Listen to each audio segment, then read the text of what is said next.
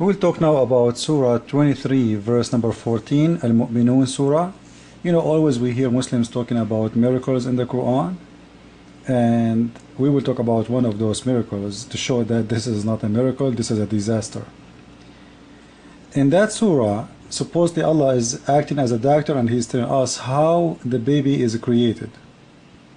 He's saying the following: then we made the sperm into a clot. Let us stop in here. The sperm will transfer to be a clot. First, according to science, and all of you can go and read, sperm don't transfer to anything. All what the sperm do, activate the egg of the woman and transfer the message of the DNA. And after that, he die. The sperm go inside the egg, he give the DNA and activate the egg. And after that, the sperm is not continue. The sperm don't grow. It is not the sperm who will become the baby. This is a very false idea. And here, the sperm itself is going to be the baby, as you see. And look, the sperm will turn to be a clot. What is the clot? The clot is a dead blood. Solid blood. Solid blood is dead blood. Cannot become anything alive. And by the way, baby is not a blood. The egg of the woman is not a blood.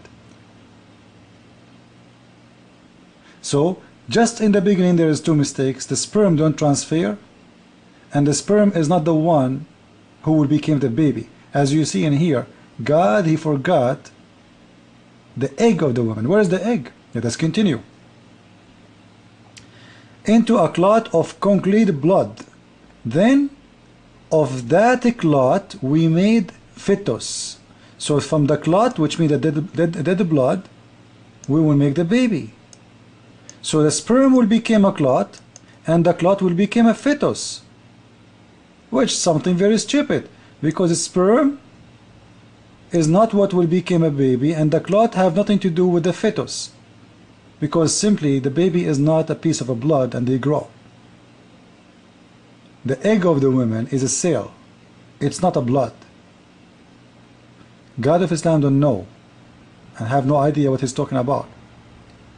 Then he continue. The fetus in the loom.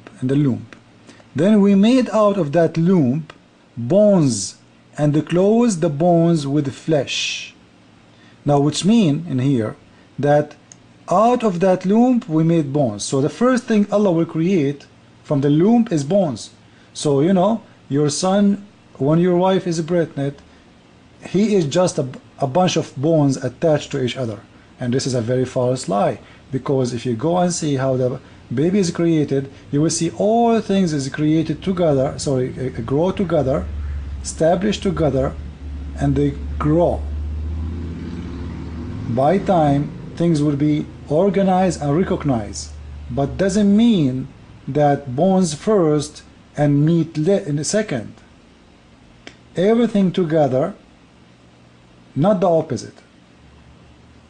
It's not bones first. Like if a woman she lose a baby, she will not throw in the toilet a bunch of bones.